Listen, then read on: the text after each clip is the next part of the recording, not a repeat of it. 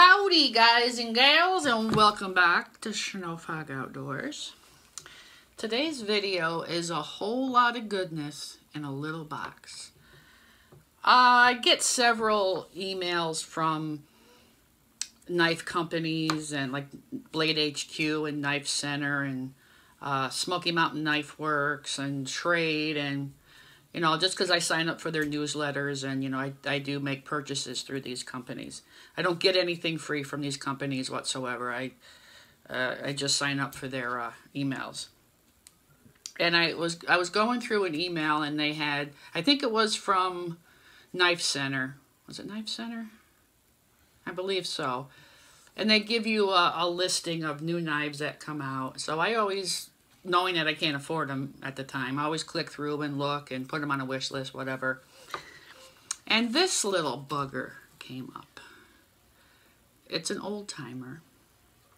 But what is in this box is without a doubt one of the best buys you will make this year, no doubt. I have a carving kit. I have spoon knives, and I have, you know, a detail knife, and I have all kinds of stuff in it. I do some carving. I mainly carve spoons and cups and bowls and stuff like that. I don't do any of the fine, intricate things like Sunset Bay Bonnie does. I wouldn't know where to begin. But if you're a carver or a whittler, or, you know, even, you know, the best of carvers that do the little figurines and all that stuff, this is something that you really should have. I looked at the carving jacks by, oh, who makes those? It's on the tip of my tongue. Of course, it just, whew, it went. And I have a couple of their knives too.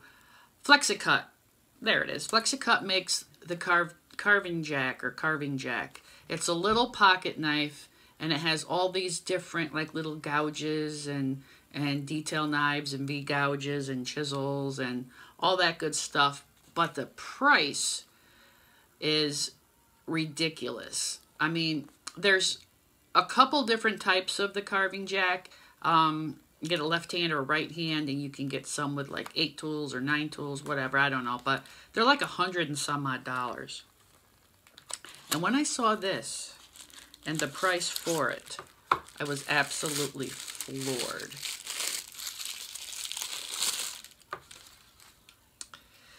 This is the Old Timer Splinter Carving Knife. Yeah, I have a little note over here so I don't forget, because I really haven't studied it. I really haven't done a lot. I haven't done anything with it. I just basically took it out of the box today. It is 65 MN high carbon steel blades. The Old Timer saw cut handles. Brass pins and liners. Nickel silver bolsters. I mean, it's just exquisite closed. And heat treated back springs. So now the blades on this do not lock, as with the carving jack. Those blades do lock on those. But here's one of the gouges. How well you can see that. It's like a little spoon gouge, you know. I think they call it a gouge scorp on this one. And let me see. I haven't played with it at all, so you'll have to bear with me. Ow. And they're very sharp. And this one looks like a hook blade. You see how it's... Let me put this other one away. No, I'll leave it up for you. There's a little hook to it right there, so you could like scoop out a bowl with that. But you just have to be very careful when you're using these. And I will do another video of how to use these the safe way, because they don't lock. So you'll want to make sure you're very safe with it. This to me looks like the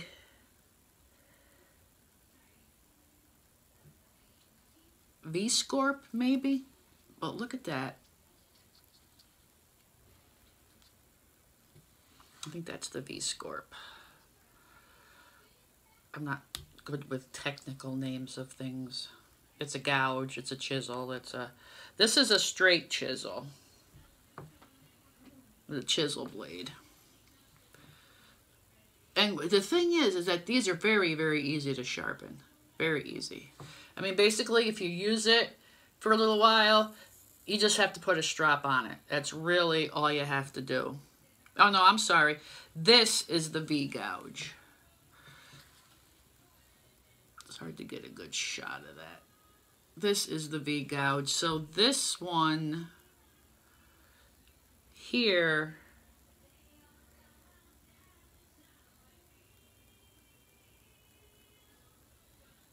I don't know what it's called.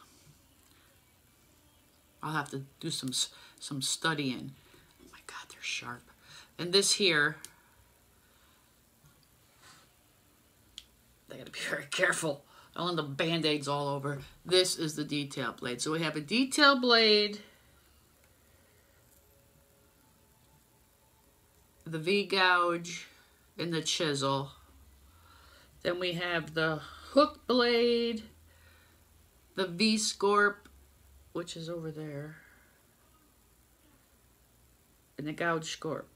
So you have 1, 2, 3, 4, 5, 6 carving tools on this knife.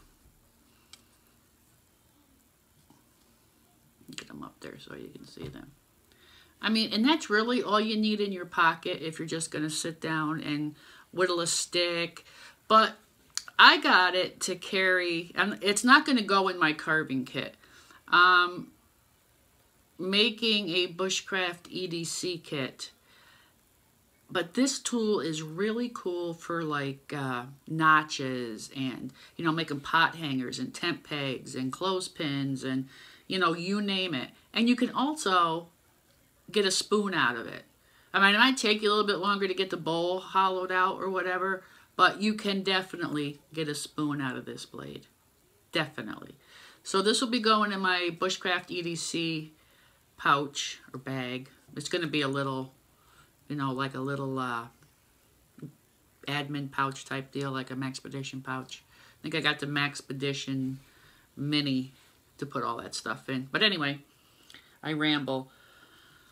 $30 for this blade. 30 bucks just to throw in your pocket, throw it in your pack, make a little sheath for it, and you have everything you need basically to work around camp. I just thought it was a great buy. Like I said, I looked at the carving jacks from there it goes again, Flexicut. Whoa, I'm getting old.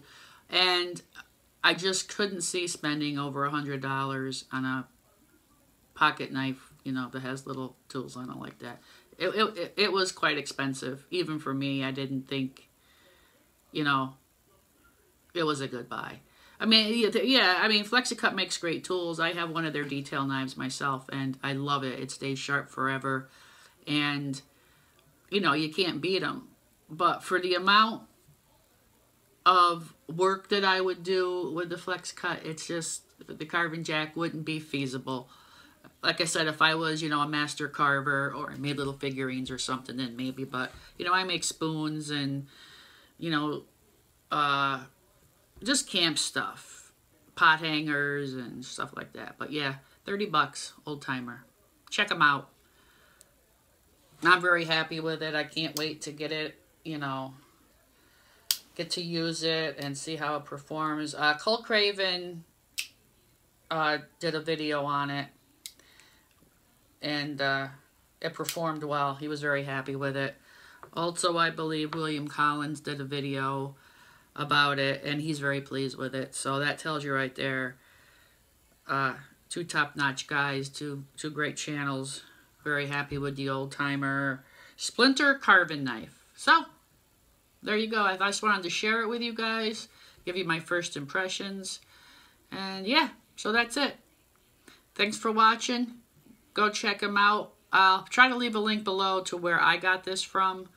So if you want to go read all the specs on it yourself and see, there you go. All right, as always, thanks, and I'll see you on the next one.